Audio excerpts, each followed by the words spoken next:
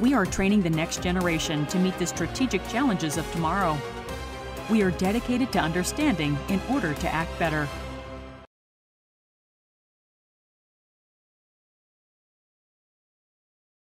Before we turn to the second panel, I would like to remind you that you can always click on the bottom of your screen if you would like to have a translation. This whole conference is simultaneously translated, so that's pretty cool. So this morning we had a great discussion about the US strategic pivot. We talked about how it evolved under President Obama and President Trump.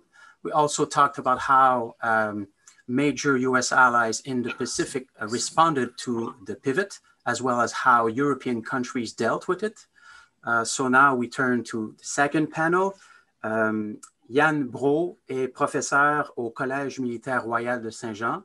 Il sera le modérateur. Yann Breault is assistant professor at Royal Military College of Saint-Jean. He will be the moderator of the second panel, which will be ending at 2:15 p.m. and will be followed by some closing words from me. Without further ado, here is Yann to present the second panel and the speakers, the panelists. You have the floor, Yann. Thank you very much for inviting me, Jonathan.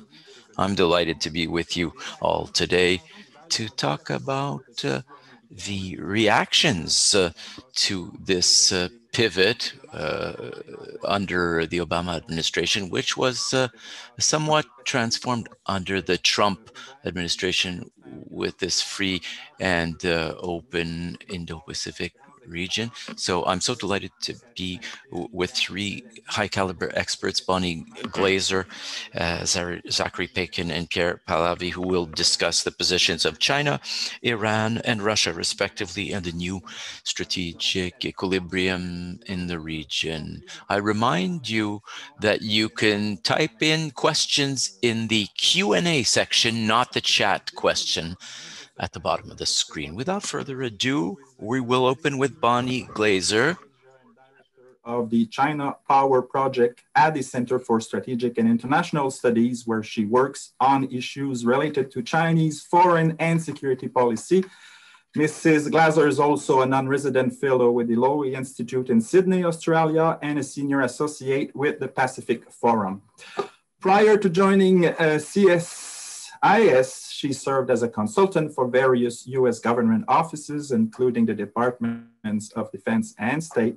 She has written extensively on Chinese foreign and security policy. She's currently a board member of the US Committee of the Council for Security Cooperation in the Asia Pacific and a member of the Council on Foreign Relations and the International Institute for Strategic Studies. Mrs. Glaser, thank you again for being with us. For the next 20 minutes, our virtual floor is all yours. Well, thank you, Yann, and thank you for the invitation to participate in this panel and this really interesting discussion on the pivot to Asia. So I'm going to be focusing on Chinese views, ranging from when the pivot to Asia was first rolled out in 2011 till today under the Biden administration. Initially, there was debate in China about the drivers of the US pivot to Asia. And whenever there is a potential shift in US policy, the Chinese spend a good deal of time debating US intentions. We saw this in the George W. Bush administration, for example, when then Deputy Secretary of State Bob Zoellick gave his responsible stakeholder speech. So the announcement of the pivot prompted a Chinese debate. An early editorial in Xinhua argued that the pivot to Asia was intended to expand US access to foreign markets so as to prop up a failing US economy and to improve Obama's reelection chances. Others, of course, had different views.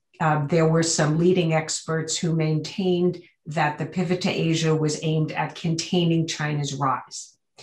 The latter view stressed, for example, then Secretary of State Hillary Clinton's intervention at the ASEAN Regional Forum in July 2010, which signaled that the United States would become more involved in the South China Sea.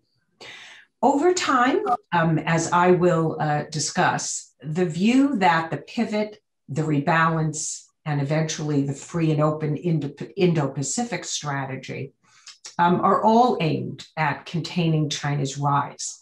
So this view has gained currency over time. It is the dominant assessment today. Notably, however, I think that there is continuing debate in China about how China should respond to this strategy by the United States. So when the pivot was first rolled out in 2011, China was in the run-up to its leadership transition, which took place in November of 2012. And so combined with the fact that China was continuing to debate and assess US intentions and the significance of the pivot, China's reaction was somewhat muted and restrained in the final year of Hu Jintao's rule. The first clear indication of China's policy response was October 2013, when there was a periphery diplomacy work conference in China. And that emphasized that ensuring China's vital interests on its periphery is a priority. And Xi Jinping gave an important speech at this periphery diplomacy work conference. And I see really three major messages coming out from that conference. The first was that strengthening relationships with all nations on China's borders was an important priority for Beijing. Secondly, Xi Jinping emphasized that China's neighbors should be allowed to benefit more from China's economic growth. The third message was really not prominent in the public version of the speech, which of course the entire speech was not made public. It was summarized in Chinese media. But I think the third message was that China should use its leverage to gain deference from China's neighbors and also to deter them from challenging Chinese interests. So I disagree with those who have portrayed the significance of this periphery diplomacy work conference as primarily or only aimed at reassuring the region. There was one source who told me at the time that Xi Jinping had said in this internal speech that China needs to keep its neighbors off balance and use surprise to China's advantage. And in fact, this is exactly what China put into practice in November of 2013, after the holding of this conference, when it announced an air defense identification zone in the East China Sea, and when China deployed its Haiyang Shiyou 981, which is an oil drilling rig in Vietnam's waters in May of 2014. So China was rhetorically reassuring its neighbors, but in its actions, it was also warning them not to align closely with the United States and its pivot to Asia, and not to challenge Chinese interests. So this was followed by a more proactive effort to dilute US influence in the region. And Xi Jinping gave an important speech at the Conference for Interaction and Confidence Building Measures in Asia in 2014. And I will quote from that speech. He said, "Asian people should run the affairs of Asia. Asian people should solve the problems of Asia. Asian peoples should uphold the security of Asia. Asian people have the capability and wisdom to achieve peace and stability in the region through enhanced cooperation." And in that speech, Xi Jinping proposed the creation of a new Asian security architecture, presumably with China at its center. And then China launched the policy of pivoting westward, wherein China sought to diversify its relationships beyond just maritime East Asia by cultivating closer relationships with Russia, with the European Union, and with nations in Central Asia. this policy was actually the roots of what later evolved into the One Belt, One Road initiative, or Belt and Road initiative. So there are three schools of thought about the US pivot or rebalance to Asia that a Chinese scholar wrote about in 2017. So I want to briefly outline these schools. I think they're really interesting. The first one says that China's rise to almost superpower status has required the US to undertake this pivot to Asia to preserve its own global position. But that school of thought says that the US really doesn't have the economic or mobilization capability to sustain the pivot, and it won't be able to contain China's rise. So the prescription there is China should remain alert or vigilant, but should avoid overreacting. The second school of thought views the pivot as aimed primarily at containing China, but also having the broader goal of responding to the growing importance of Asia globally and rebalancing US foreign policy to account for Asia's increasing significance. So the policy of this policy prescription of this school is similar: defend Chinese interests, but also avoid overreacting. China should remain calm, but it should demonstrate resolve, as well as avoid taking actions that might drive regional countries to join the United States in this pivot, or that might evolve into an anti-China coalition. The third view is a little bit more alarmist. This school of thought posits that the US pivot to Asia poses a direct threat to China's economic and security interests, especially because the US has this regional network of alliances. So US involvement in China's disputes with neighbors in particular complicates China's security environment. And the policy prescription is that China should prevent the United States from working with its allies and partners, and also to demonstrate resolve to protect its interests. But importantly, this school really advocates a more activist response. So it's my sense that Chinese policy was based primarily on what I described as the second school's assessment during most of the Obama administration.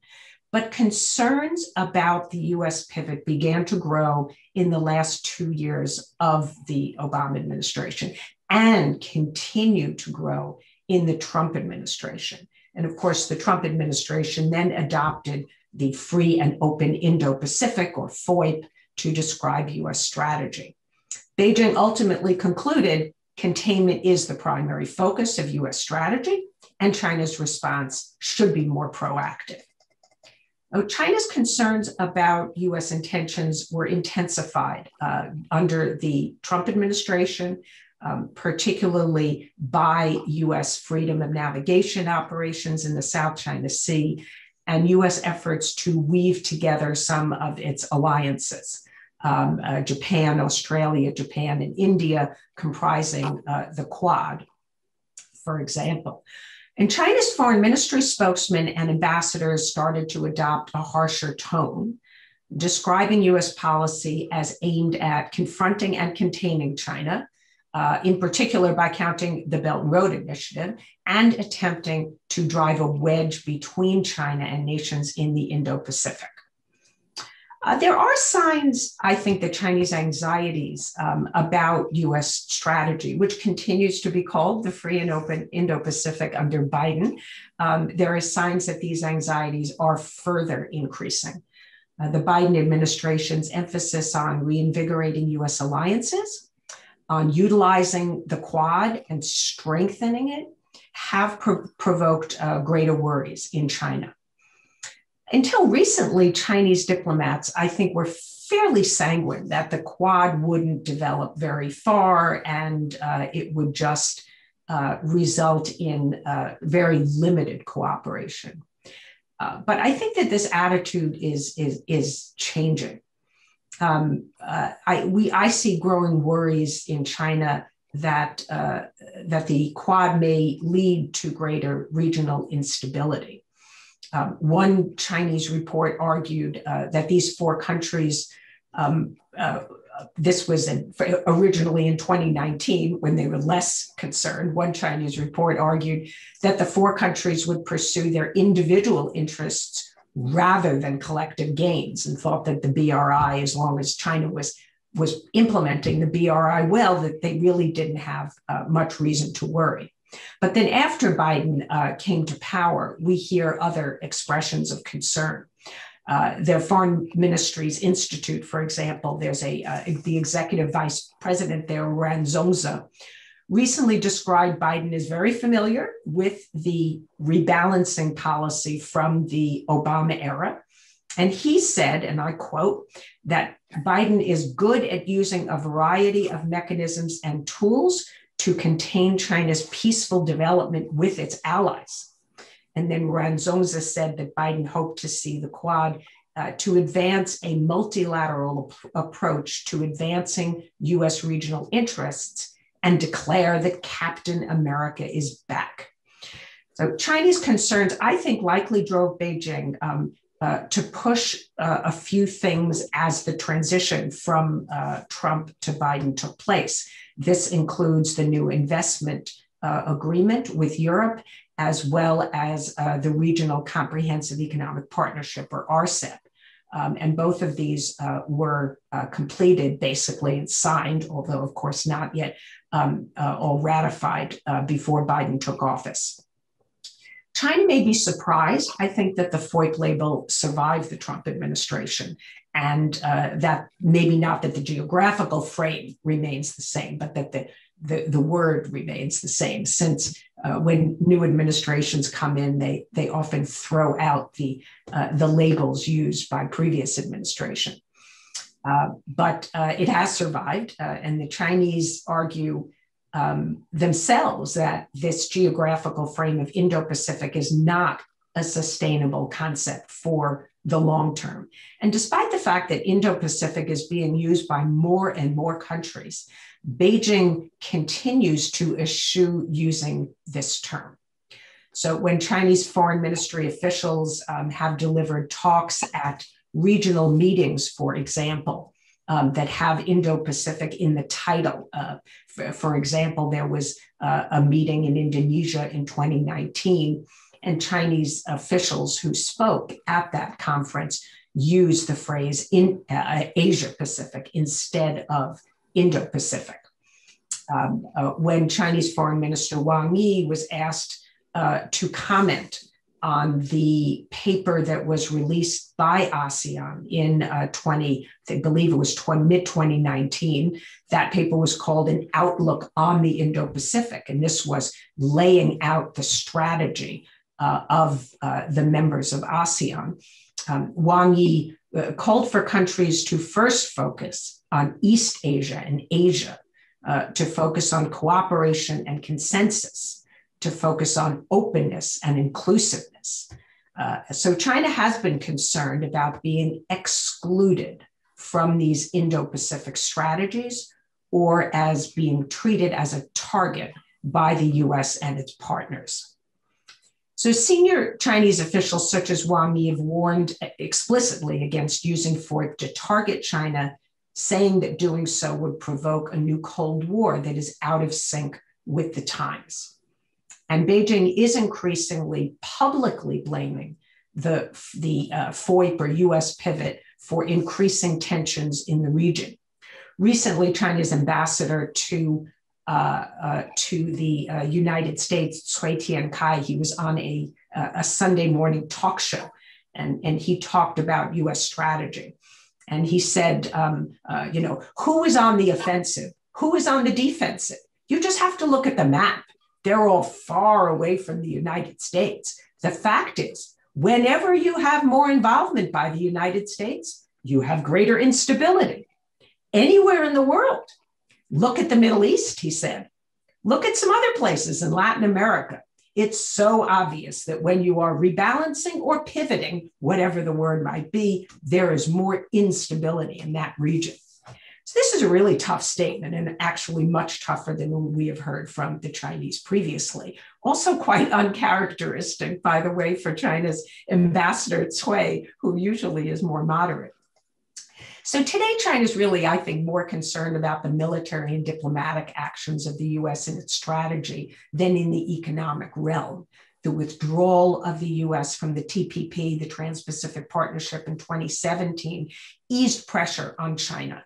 And the Chinese have signed their own free trade agreements with South Korea and Australia. Now, of course, the investment agreement with Europe and RCEP. And China views its Belt and Road Initiative projects as a source of leverage. So the Trump administration's plan to compete with BRI to provide alternative sources of financing for infrastructure really didn't amount to very much. And now on top of this, China's COVID-19 diplomacy, its PPE, its vaccines that it is giving to countries in the region and around the world are also seen as a useful tool in competing with the United States in the region. So China sees advantages in the economic realm. Diplomatically, there's a bit of adjustment in China's policies. China has tried to stabilize its relations with Japan, which we know deteriorated sharply beginning in September 2012. This has been very gradual, of course. A Xi Jinping visit to Japan was postponed in part due to COVID-19. China's worked assiduously to woo South Korea and weaken the US-ROK alliance. It certainly has exploited opportunities that were created by growing friction under the Trump administration between Washington and Seoul.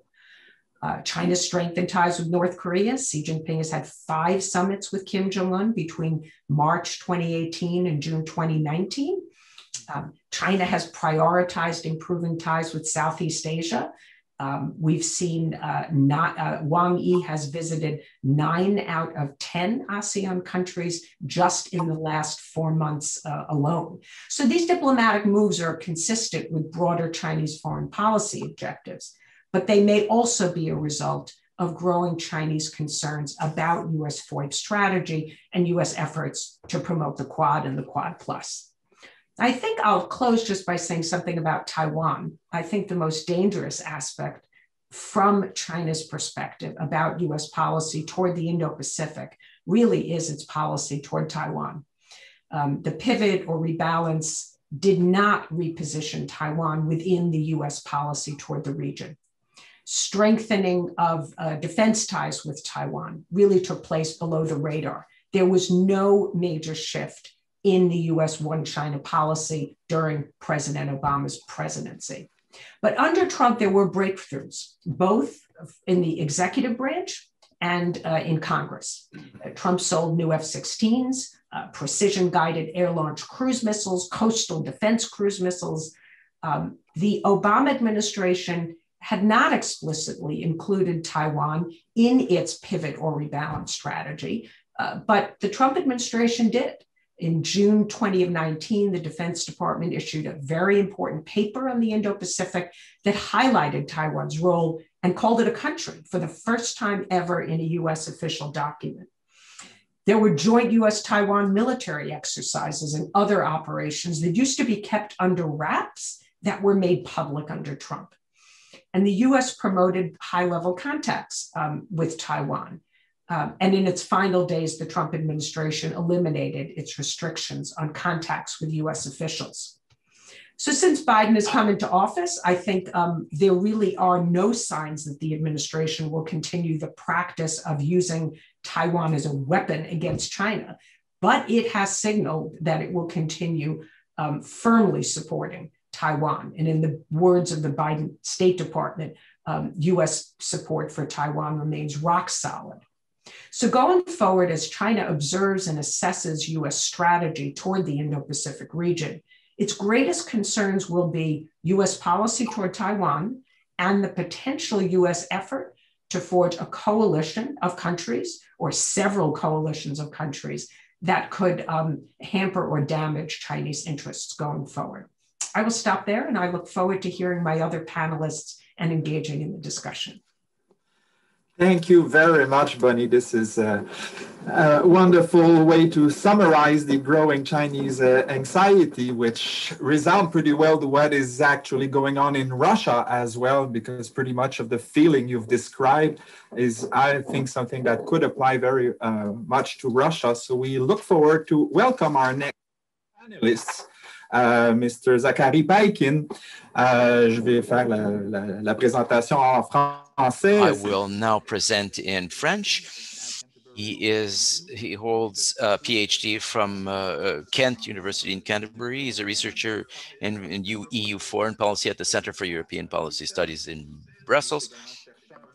Also a non-resident research fellow at the Institute for Peace and Diplomacy in Toronto, as well as a senior visiting fellow at the Global Policy Institute in London.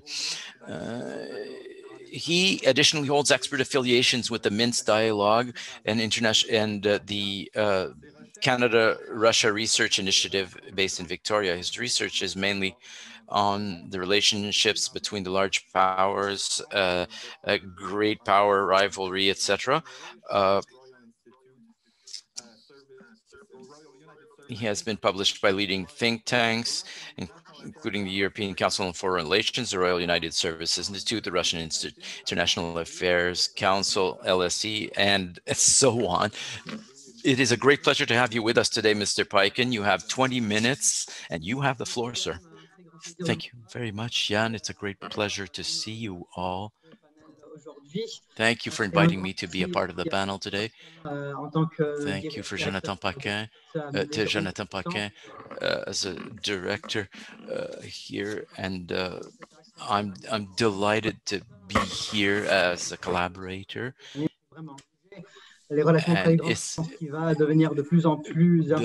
relations between the large powers is a topic that will become more and more important and relevant in years to come, quite certainly. So thank you all for being with us today. The benefit of most panelists throughout the conference, I think most people here are Anglophone, so I will deliver my remarks in English if that is all right with everyone. I'll just begin today with a conceptual discussion, if you will, to provide the adequate context to understand Russian foreign policy. I'll pivot from there, no pun intended, or perhaps pun intended, to various dimensions of understanding Russia's so-called pivot to the east and various forms that it's taken. And from there, I will discuss some of the implications for Canadian foreign policy and geostrategy that we might be able to dwell upon as well. So first of all, three things that I think, there are many things to know obviously about Russian foreign policy, but three of them that I would particularly point out that are relevant for this discussion. Number one is the importance of great power status in Russia's sense of self and as an important aim of its national foreign policy. And this has been present in Russian foreign policy for centuries. Its roots go all the way back to the beginning, effectively, of modern history with the fall of Constantinople, which left Russia as the only independent Eastern Orthodox power remaining at that point in time, at which point afterwards you saw Ivan the Terrible, Ivan Grozny, become the first to name himself Tsar. Tsar, of course, being a translation of Caesar, and so obviously that led to natural tensions and seeking a sort of equality with the Holy Roman Empire at the time. So this desire for great power status being recognized and for a sense of equality with other European powers goes way back. It continued throughout the era since the mid 18th century, when Russia was welcomed as a fully fledged great power within the European balance of power system, and then continued after World War II and into the contemporary era when Russia, then the USSR, was one of the founding members of the United Nations and the UN, and a permanent member of the UN Security Council, which is, in its view, the international order that reigns until this day. And it's worth noting that in the context of the post-World War II context, unlike earlier in modern history when we saw Europe effectively be the main other against which Russia measured itself, the United States after World War II becomes the primary other. And so at that point in time, Russia's great power status, or its seeking great power status, is a journey that takes place primarily, by and large, after World War II in a global context and at the global level, rather than exclusively at the European one. Zachary, sorry to interrupt, just to give a chance to our translator to properly translate your excellent presentation. May I ask you to proceed a little slowly? So, second of all, is the question of norms. And in the Russian worldview, norms matter. And I think that this is something that is not appreciated enough in particularly North American, but Western as well, but particularly North American foreign policy circles. It's not just about questions of raw power calculations in which Russia engages in its foreign policy, but it's about, as I was mentioning before, status and recognition, right? So this goes back to early periods in modern history as well, but expressed itself particularly in a salient fashion following the end of the Napoleonic Wars with Tsar Alexander I, who effectively found himself as proposed for the first time, if you will, at the Congress of Vienna, this notion of holy alliance and therefore some sort of a system that goes beyond a mere balance of power, but also included a set of shared principles with the likes of other conservative powers such as Prussia and Austria at the time. And then the norms that are associated with the post-World War II order, having sacrificed 27 million of its own citizens in World War II. This is something that is very important to Russian foreign policy, is this notion of playing a role, a leading role as a great power, but that's a question of status and of norms. It's not just a question, therefore, of raw power calculations. And so this notion of norms as well, in importance, continues into the post-Cold War era, in which Russia considers itself to be a defender, a defender of the true international order, if you will, against perceived elements or actions of the United States that are seen as unilateral. And so basically the way to understand Russia, I would think, there are many different facets of Russian foreign policy, obviously, but rather than thinking of Russia as a realist power, I think it's much more useful to think of Russia as a conservative power. That is to say, we're not living in an anarchic system, but rather we're living in a situation where Russia sees itself as a defender of an international order that is replete with normative content. And this notion of Russian conservatism, Russia as a conservative power at the international level, it reveals the extent to which it sees the West as the primary term setter, right? So if the West is sort of this leader of the liberal international order and Russia sees itself as a conservative power, this leads me to the third thing to know about Russian foreign policy, which is its West centrism, its responsiveness to the West and focus on the West, right? So first of all, there is this notion that's brought up by Vyacheslav Morozov, who is a professor at the University of Tartu in Estonia, this idea that Russia has had a subaltern mentality, vis-a-vis the West. And this has been true not just in terms of normative discursive realities, but also in terms of material realities, right? When we saw a major shift towards, at the beginning of the Age of Exploration, which coincides more or less with the beginning of modern history, you see the major trading lanes of the world that head out onto the high seas, that move towards the high seas from the traditional more land and river-based routes. At that point in time, Russia becomes sort of a subservient economy, if you will, to the capitalist European core of the global order ever since then, right? And so this material and normative and discursive dependence on the West, which is obviously a controversial proposition because some critics of this idea will say that it deprives Russia of genuine agency, but nonetheless, you could say that there's nonetheless a West centrism, even if it is not an element of dependence. But nonetheless, this has found itself expressed as well in the post-Cold War era, right? So we've seen multiple times Russian foreign policy cite Western foreign policy doctrines and Western foreign policy actions as justification for its own foreign policy actions, right? So we saw this numerous different times in the post-Cold War era, quite prominently with the Bush administration's global war on terror and the Bush doctrine, the notion of the legitimacy of unilateral action in the national interest. And this was, what Christopher Coker at the London School of Economics likes to call U.S. exemptionalism rather than U.S. exceptionalism. And so basically the idea was that, if the United States and others are allowed to act unilaterally in order to secure their own interests against terrorism and the like, then of course Russia should similarly have the right to act, for example, against Chechen insurgents in a similar way, which is a proposition that the West did not necessarily agree with, right? So that's one instance. The second instance is with the unilateral recognition of Kosovo by many but not all Western countries, which was, basically cited as a pretext or as a precedent for Russia recognizing first, in the context of the Russo-Georgian War in 2008, the independence of Abkhazia and South Ossetia, and then more recently in 2014, the legitimacy of Crimea's transfer as well to the Russian Federation. And so the point here is that the same goes for the pivot, right? Same goes for the United States pivot to Asia, is that the announced pivot to the East that Russia undertook beginning in the early 2010s was to a certain extent mirroring the United States pivot to Asia and in response to the United States pivot to Asia, right? So the pivot to the East that Russia has laid out brings all three of those fundamental pillars of Russian foreign policy together, right? It emphasizes bicontinentalism, the idea that Russia is not exclusively dependent on Europe or on the West, but also an Asian power, and bicontinentalism is an expression of Russian great power status and Russia's unique status or place in the world as this bicontinental power by virtue of its geography. It also expresses the extent that it is a conservative power resisting Europe's, sort of liberal impositions by saying, look, we have an alternative. We're not entirely reliant upon the liberal West. And then finally, of course, there's this irony that it is nonetheless in response to the West, right? It is in response to this pivot to Asia that the United States has undertaken. So you have this dualism of Russian foreign policy here, in which it simultaneously expresses its difference from the West, but it is nonetheless in response to the West. So there is this cyclical, if you will, subaltern dynamic that may be expressing itself there as well.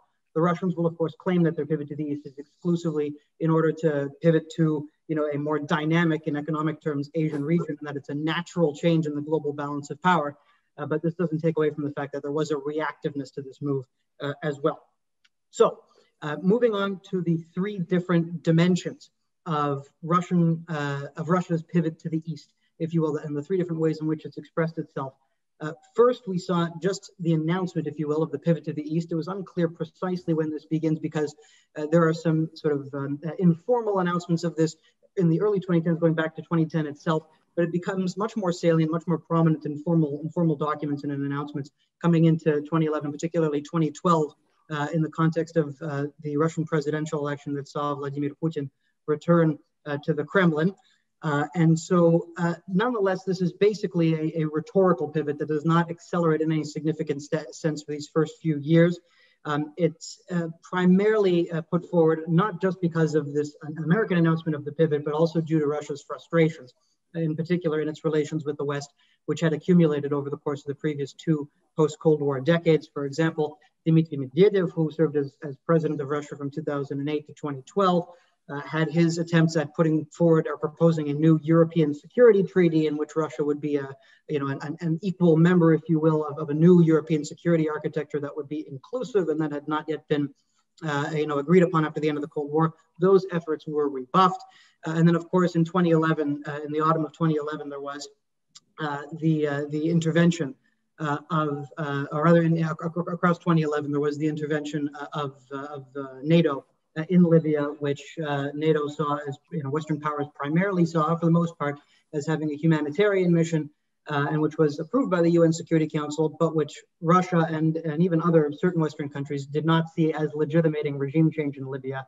And this is part of what drove Putin actually to calculate that he should, return to the Kremlin, basically end this liberal experiment of Dmitry Medvedev, and adopt a sterner posture towards the West. So these frustrations help to emphasize, if you will, this pivot to the East. This is followed after the 2012 election in Russia, presidential election, with the emphasis in Putin's new term, his second sort of come around in the Kremlin. The emphasis is placed on this newly launched Eurasian Economic Union, which is not formally signed until later, until 2014, 2015. But nonetheless, the negotiations and deliberations over this begin, and this is considered effectively to be the signature project of Putin's term in the Kremlin from 2012 until 2018. And so originally, the Eurasian Economic Union is actually pointed towards the West. It's pointed towards Ukraine in particular, and it is meant to offer Ukraine an alternative to the European Union's Association Agreement and DCFTA, Deep and Comprehensive Free Trade Agreement, was put forward. So even though it was, Eurasian nominally speaking, nonetheless, it showed the extent to which Russia's focus remained, even at this point in time, towards the West. However, given the events in Ukraine in 2013, 2014, and the crisis, that has been situated there ever since, and the territorial integrity of the country that's been compromised, and the sanctions that have been imposed by the West upon Russia, at that point in time, Russia realized that it had little option but actually to emphasize more the eastward vector of its foreign policy. And the Eurasian Economic Union at this point in time then genuinely takes on a more Eurasian orientation, if you will. Nonetheless, there are some challenges to this as well. It was unclear in 2014 precisely what shape the Eurasian Economic Union would take. However, with time, it's become relatively clear that it's little more than a bona fide customs union, even though it is nominally based upon the four freedoms that the European Union has and modeled on the European Union institutions. It has not been able to develop the level of integration along the lines of a European single market. And so as a result, this has been to a certain extent a challenge as well of Russia's pivot to the east, the extent to which it's actually been successfully able to emphasize the Eurasian and Asian vector of its foreign policy rather than the European and Euro-Atlantic one, if you will. Beyond this, actually, Russia has traditionally dealt in quite often with many of its post-Soviet neighbors in a bilateral context. And so the creation of the Eurasian Economic Union in a multilateral context, if you will, one could argue that this represents a weakening of Russia's influence in its own so-called near abroad, and reveals actually the extent to which some of the smaller countries in the Eurasian Economic Union, there are only 5 members at this point, are able to exercise influence over Russia's foreign policy, seeing as the extent to which Russia trades with its fellow members of the Eurasian Economic Union is actually quite limited compared to its other trading partners. Whereas the smaller countries in the Eurasian Economic Union, whether it's Belarus, Armenia, Kazakhstan, or Kyrgyzstan, are more interested in getting access to the Russian market and finding ways to have some sort of a bulwark, if you will, or an alternative to excessive dependence on China, even as China obviously will remain, particularly in the case of the Central Asian countries, a major motor of the modernization and the development of those countries. So there's a little bit of a parallel there actually with this free and open Indo-Pacific concept that's put forward first by Japan and developed primarily by Japan before it's sort of embraced by the United States. You see a similar thing here where the Eurasian Economic Union is to a certain extent more of a Kazakh initiative in many ways than it is a Russian one. And beyond this, moving beyond these two first vectors of Russia's pivot to the east, first the announcement of the pivot, and then the development but stunted of the Eurasian Economic Union, is this new vision put forward a couple of years after the beginning of the crisis in Ukraine, most prominently by Sergei Karaganov in the pages of Russia and Global Affairs, which is basically the Russian equivalent of Foreign Affairs, in which he puts forward this notion of the greater Eurasian partnership, or a vision of a greater Eurasia. And the idea there, again, is that the primary vision after the end of the Cold War for European security and for the European economy is some sort of pan-European greater Europe from Lisbon to Vladivostok. And the Ukraine crisis in 2014 marks the definitive failure of this project. And so Russia regroups and it puts forward this notion of a greater Eurasian partnership at this point in time, and basically says it's going to be rooted in pluralist political principles, and Europe can only, partake in it, if it accepts the pluralist political principles upon which it is based. May I invite you, Zachary, at this point to come up with your concluding remarks, since we're a little short of time. Oh, yeah, I didn't realize we're so short on time. Okay, so my apologies. So I'll just skip ahead here to what this basically shows at this point in time is that the Great Eurasian Partnership is to a certain extent a dependence upon China, right? It reveals the extent to which Russia has, little option without Ukraine, as Zbigniew Brzezinski has often said, that without Ukraine, Russia is not a general great power, not a major empire. And so it becomes effectively more dependent on China and needs to bring China into this new sort of equilibrium and this new project of Greater Eurasia, right? So that sort of weakens the extent to which we can actually say that this pivot is actually substantive across Asia, because the extent to which we've seen a Japanese or Korean investment to avoid excessive dependence on China has obviously been limited. the extent to which that Russia's been able to develop other vectors of its Asian policy has also been limited. I mean, its partnerships with India and Vietnam are long-lasting and long-standing, but that is not necessarily, they're simply used instrumentally, if you will, to avoid excessive dependence on China. Not that excessive dependence on China will lead to a definitive junior partner status per se, but it just shows the weakness overall of this overall pivot to the east that we've seen from Russia. And so it shows that Russia right now finds itself in an interim state, effectively right now. That sounds like a very nice concluding point, Zachary. Very good. But so,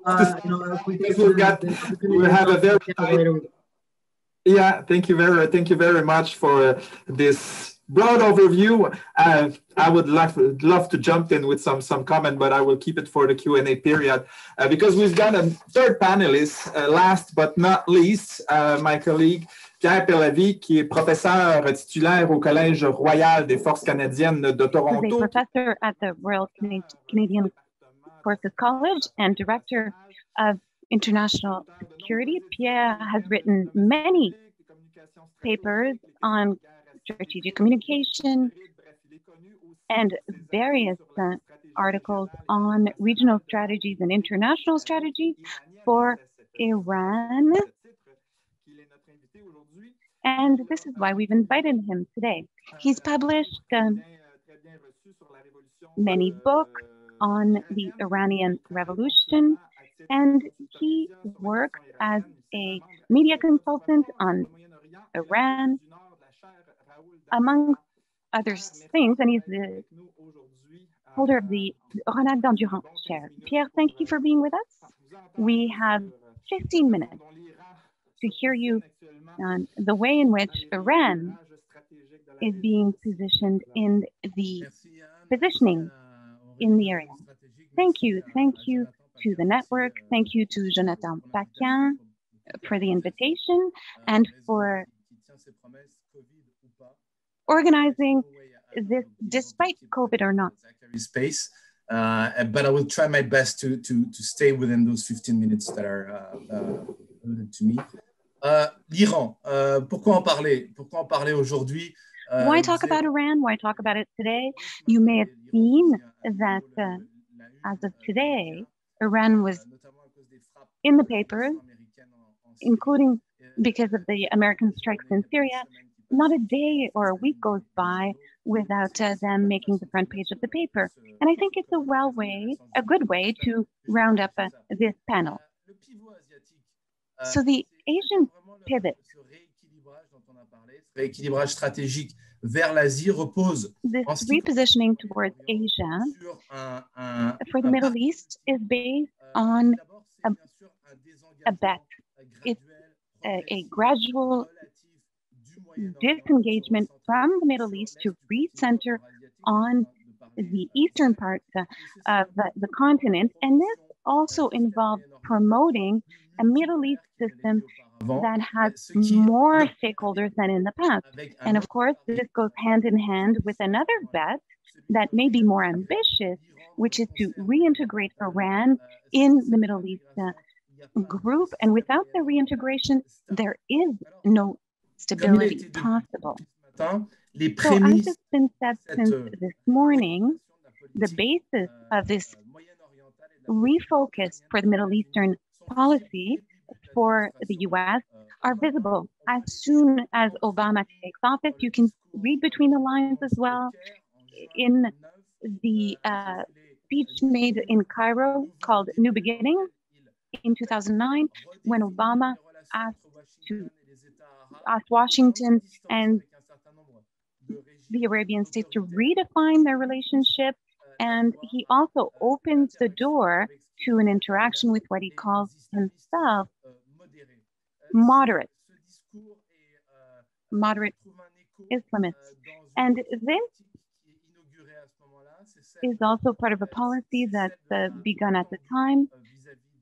It's the open hand to the Islamic State of Iran, which began in 2009, March 2009, and within this policy, Obama asked us to open a new chapter in the Iranian-American partnership and to begin a partnership with Ali Khomeini. From the beginning, from the outset, this ambition, this bet to restructure Iran-US relationship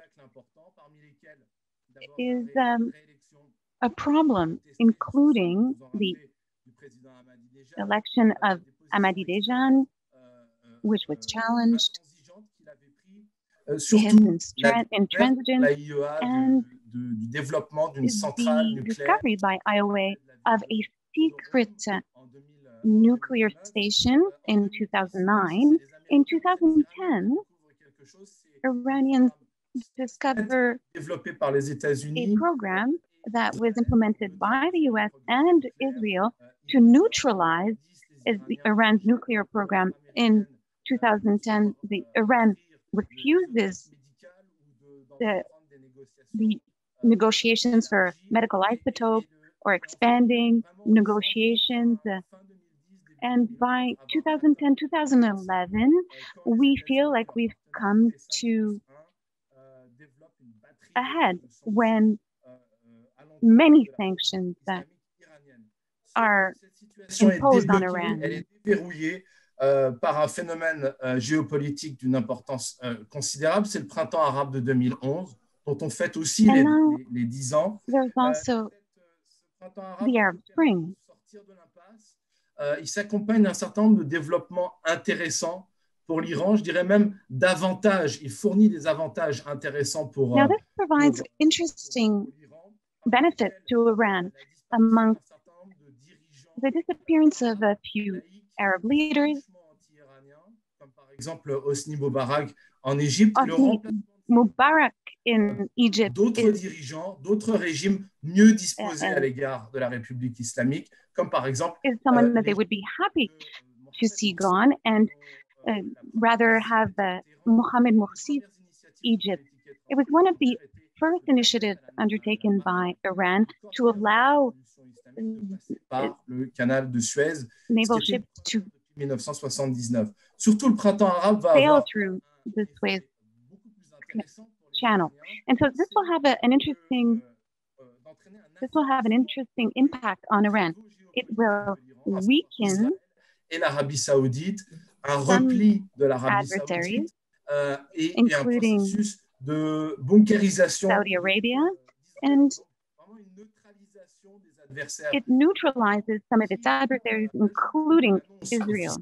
Du pivot asiatique en 2011 par le président Obama. Donc l'annonce que les États-Unis vont se Obama then announces that the US will disengage from the Middle East to focus on the eastern part of the continent. And all of this is great news to Iran, who sees it as a good thing. And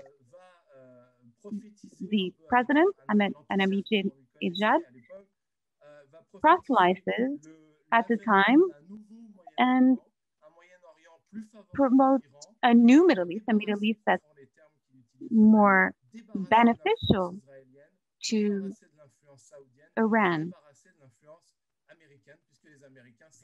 Since the Americans were thereafter more interested in the Far East.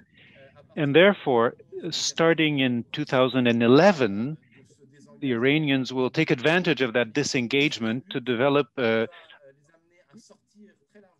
policy, a very broad policy that will lead them outside their sphere of influence, their Iranian Shiite sphere of influence, will lead them to be active throughout the Middle East, in the Levant, in Yemen, in North Africa, in Saudi Arabia, in Sudan, in the Horn of Africa, and in the Sahel, and far afield in Sub-Saharan South Africa, in Latin America. So starting then,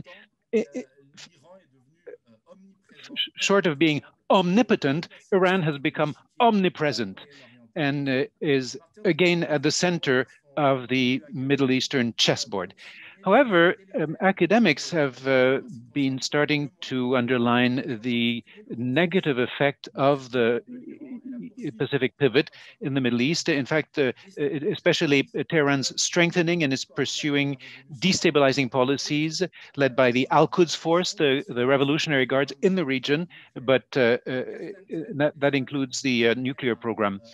But nonetheless, the Iranians will keep seizing the momentum created by the Pacific pivot and the Arab Spring, and will also ride the coattails of a number of other events. The election of Ayatollah Sandrani at the presidency in Iran, who was more reassuring than Ahmadinejad, and they will also take advantage of their fight against Daesh, against the Islamic State, alongside the international coalition led by the United States. So de facto, the former country of the axis of evil and the great Satan became fellows in the fight against the common enemy, the Islamic State. And the Iranians will seize that opportunity to restore their reputation, to restore their image internationally, to present themselves as being acceptable partners, especially compared to the crazies of Daesh, of Islamic State. And they therefore feel that they are in a strong position to negotiate on thorny issues, especially the nuclear issue. In 2013, therefore, Iranians were all the more ready to make concessions on the nuclear file, that they saw an opportunity to re-legitimize their regime internally in the eyes of Iranians by giving a breath of fresh air to the Iranian economy by lifting sanctions, because the economy had been deeply affected by the international embargo, and warm their relations with the United States and Western governments. So come back to the front of the stage, of the international stage.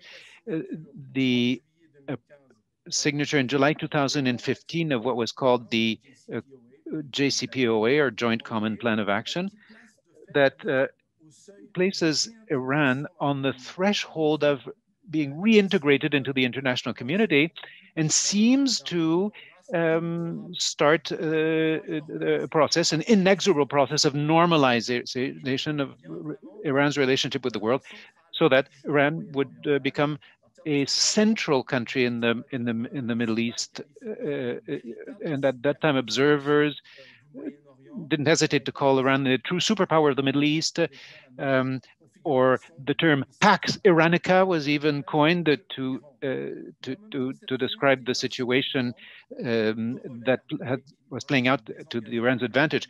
But this corollary of the United States disengagement in the Middle East was going to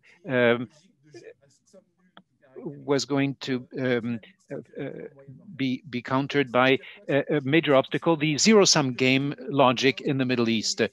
What is that logic? Which is that any benefit to Iran will be automatically interpreted by Israel and by Saudi Arabia as being a failure and a loss for them, as being a dead loss in terms of their own interests.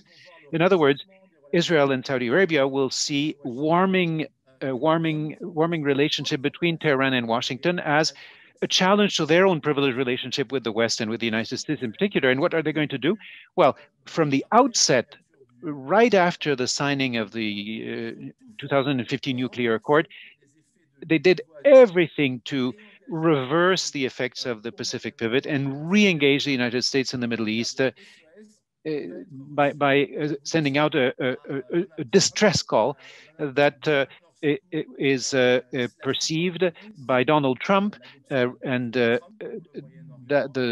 we know what comes next: the adoption of the Trump doctrine for the Middle East, a remarkable rapprochement between Israel and Saudi Arabia, and the implementation of a maximum pressure strategy, a 360-degree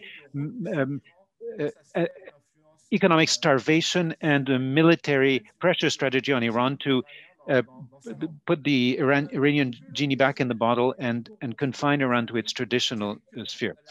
Over the past 10 years, I would say that the restructuring created by America's disengagement in the Middle East and its recentering on Asia has had a number of side effects. the main one being a polarization of the regional power relationships, which is often wrongly being presented as a Shiite-Sunni division, which does, well, that does exist. It's an opposition between, on the one hand, Iran, Syria, and to an extent, Iraq and the non-state partners such as Hezbollah, and all that under the benevolent, distant, and prudent patronage of Vladimir Putin's Russia. And on the other hand, Israel and the petromonarchies, the oil monarchies of the Gulf led by Saudi Arabia, the United Arab Emirates, Bahrain, and all that under the benevolent, distant, and relatively prudent patronage of the United States under Donald Trump, but also the United States under Joe Biden, until we have evidence of the contrary, because so far I haven't seen any major changes coming in those alignments. Generally speaking, the Asian pivot had effects at the scale of the continent. By disengaging from the Middle East, the United States sent a geopolitical message, a geopolitical void message, and that void was immediately filled by Russia and China. At the same time that the United States are pivoting to Asia, the Russians and the Chinese are pivoting to the Middle East. Since 2011, Russia has come back in force in the Middle East with the help of its Iranian partner, which is used as a platform to project influence. And what Zachary was talking about, the restoration of Russia's geopolitical grandeur. And China is penetrating the Middle East, as Wani was saying earlier, by the Chinese strategists very commonly describe Iran as a country that's at the center of everything and as one of the key links in the so-called New Silk Road, which is conceived as a way for China to negotiate strategic partnership with Iran right now. So everything is happening as though the strategic pivot had contributed to ushering in the advent of a Eurasian bloc articulated on China, Russia, and also all the countries that gravitate around the Shanghai Cooperation Organization, including Iran. I would conclude by saying that 10 years after its introduction, the concept of Pacific pivot has been easier to conceptualize in theory than to implement in practice by the Americans. The United States have learned at their expense that, as has always been the case, Iran is a country that cannot be ignored, no more so than the United States can afford to neglect the Middle East. Why not? Because that would involve huge risks. Number one, yield a huge margin of maneuver to Iran to pursue a number of destabilizing policies, or at least policies that are counter to the United States and their partners' strategic interests in the region, and especially the major risk of creating a geopolitical void at the same time that they're laying siege to China. China and Russia are expanding their footprint in the Middle East. And I will conclude with that.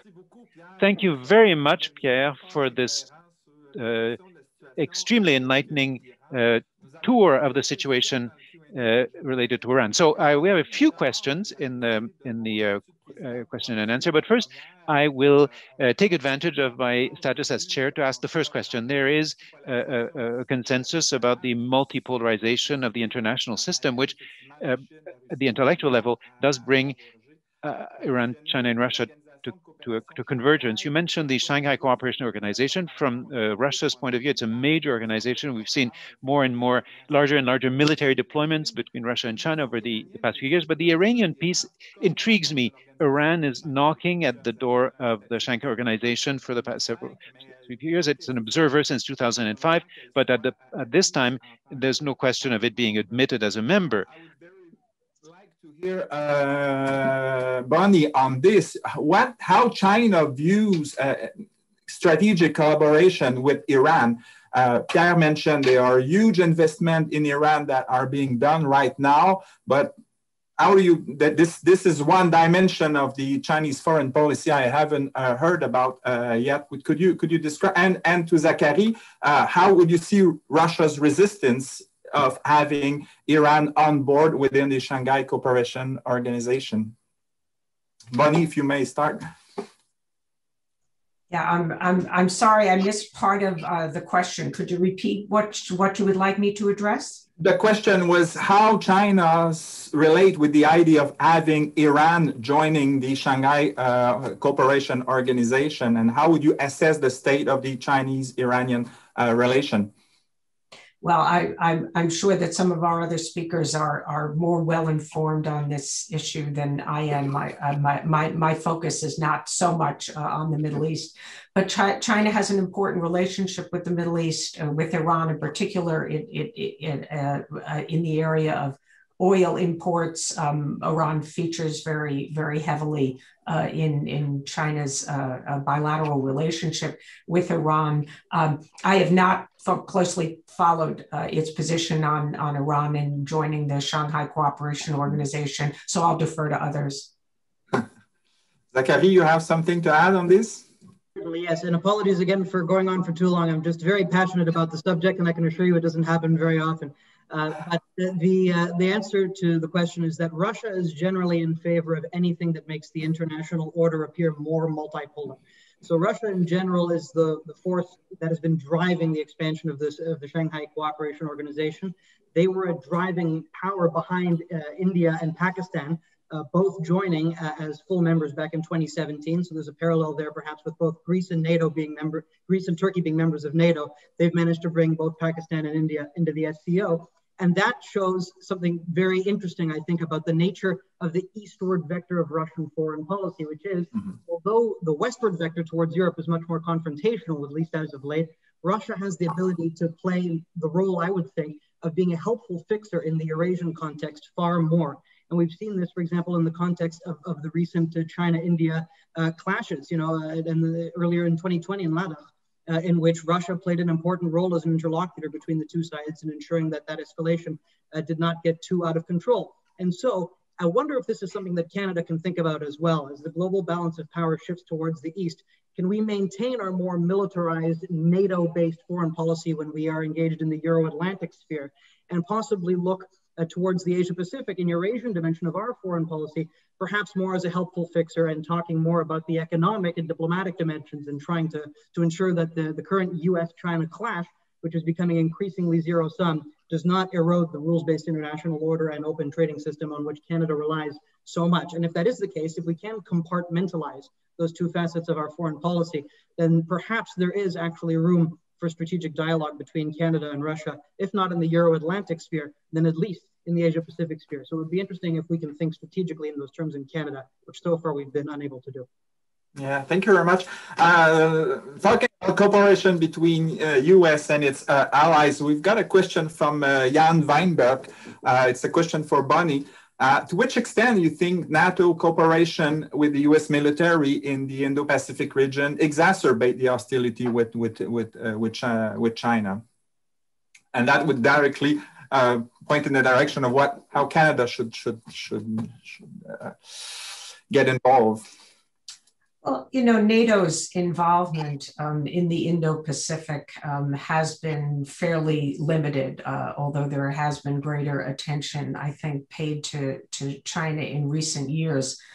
Of course, as some of your speakers earlier this morning who talked about France and the UK in particular contributing to some of the military deployments, exercises, freedom of navigation operations in the South China Sea. Yeah, I think that these will continue.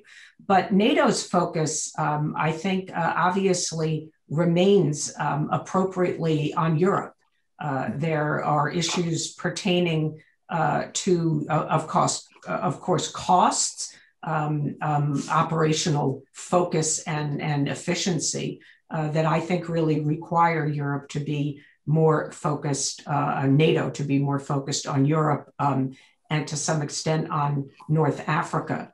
So I expect that if we look at how the United States might raise this in this context with NATO, there might be some interest in having NATO members take on a greater load, greater responsibility for defense burden in Europe, maybe freeing up some of US resources then to focus more on the Western Pacific.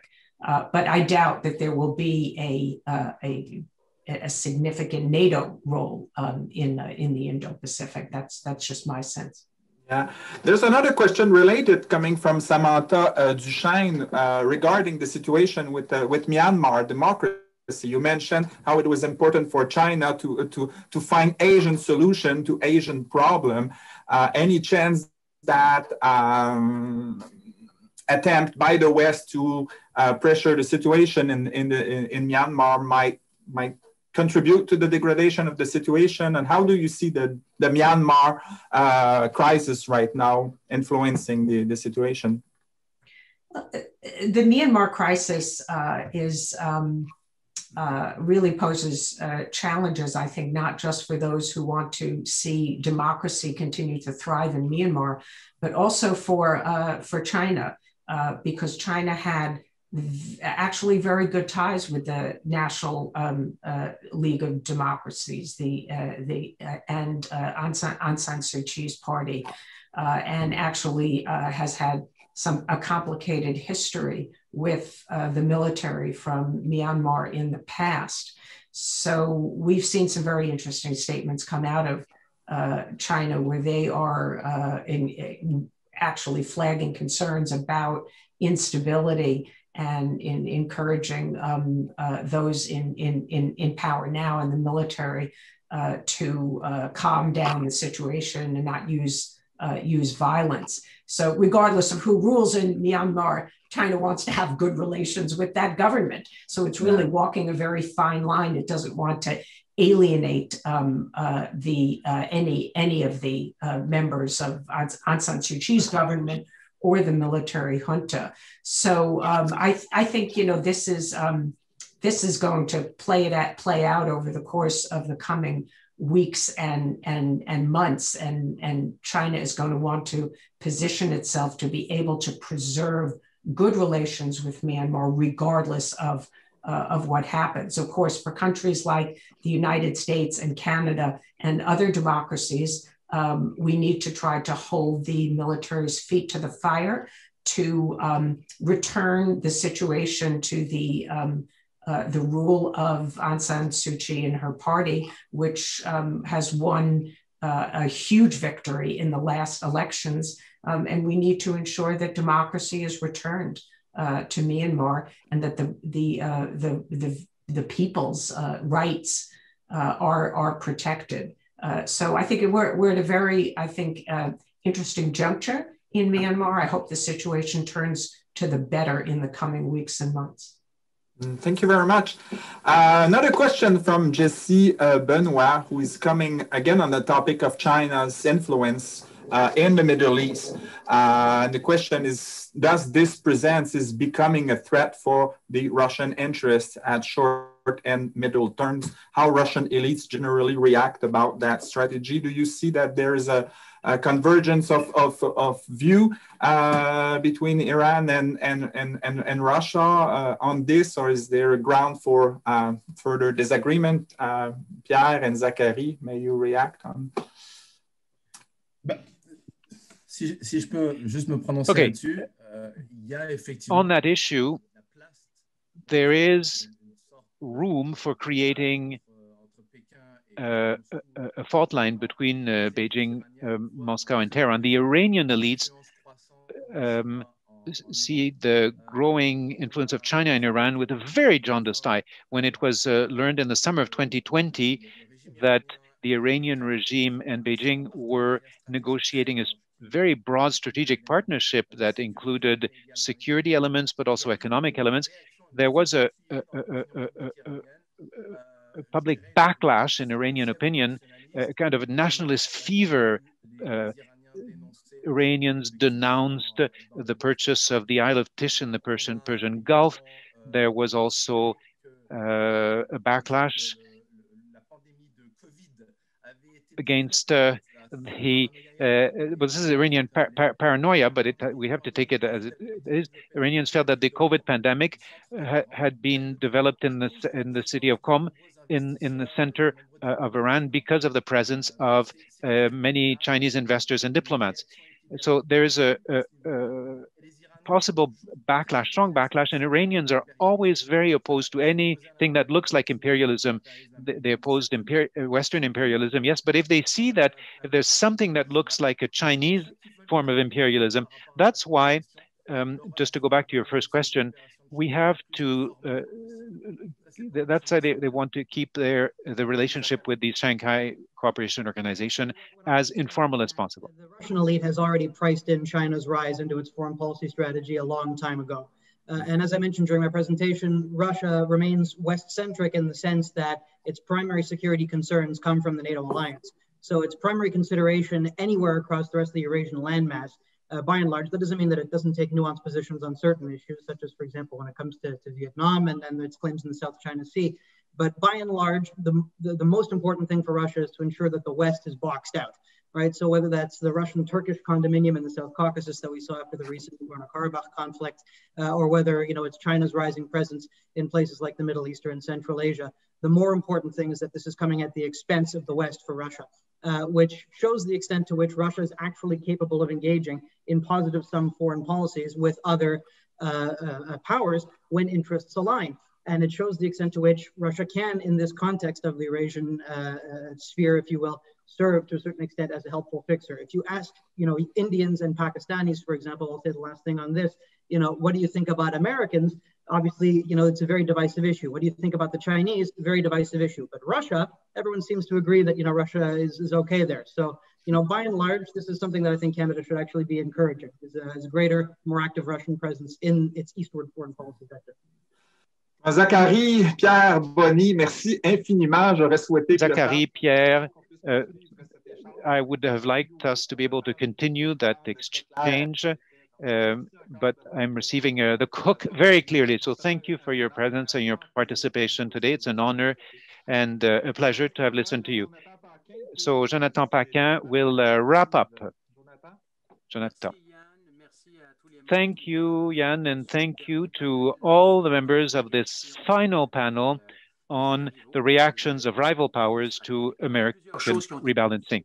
So a number of things have been said about the pivot, and I would like quickly, in conclusion, to underline certain points that appear to me to be fairly important. The first point is that the American strategy in the Indo-Pacific is not the work of a single administration, the Obama administration. It was initiated in the early 2000s under the Bush administration, and that is what Rachel Adele recalled. So that the overarching American strategy in the Pacific is a work in progress. And as Pierre Pahlavi was saying just now, it seems that from the American viewpoint, it was a lot easier to conceptualize the pivot than to implement it over the past 10 years. Second point, it seems that there is still a kind of ambiguity about the American rebalancing. On the one hand, the US political elites, among these elites, some have hinted that the rebalancing was entirely related to the rise of China, was focused on China, whereas others have suggested that this strategy was not related to China, but that it was more focused on business opportunities in the Pacific and to the fact that international trade is more and more concentrated in that region. So clearly, there are strategic tensions in Washington within the political elite in terms of the rationale for this rebalancing. Bonnie Glaser also showed that this ambiguity exists in Beijing as well.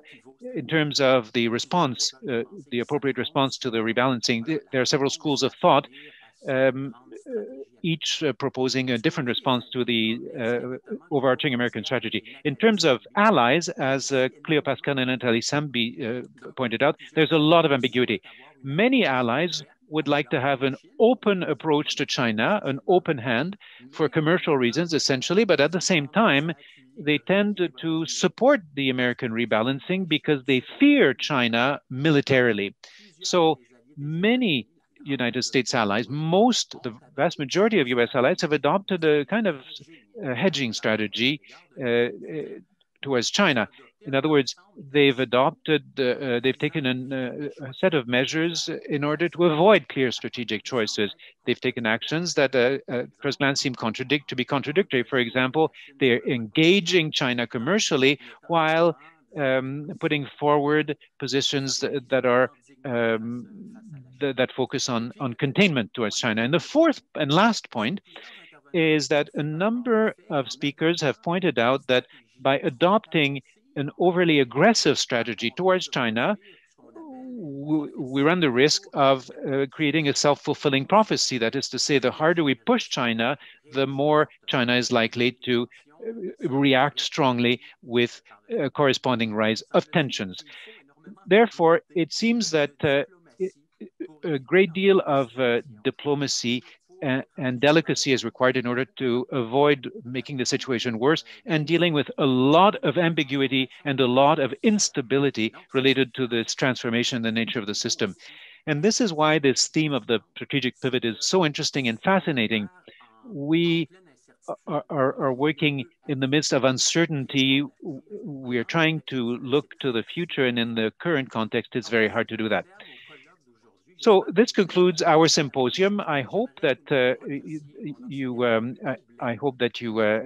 have enjoyed the talks. I would like to thank my partner Bruno Blais, who's helped me in preparing the symposium, as well as Anaïs El Amraoui, Catherine Poulbourg, and Brian Whitman, who helped us with the to help us publicize the event. And I would ask you to stay on the lookout for Strategic Analysis Network events. Each week, we publish strategic papers, political papers, video capsules on current issues, in not counting the many symposia that we organize regularly. So keep your eyes open, and I wish you an excellent day. Thank you.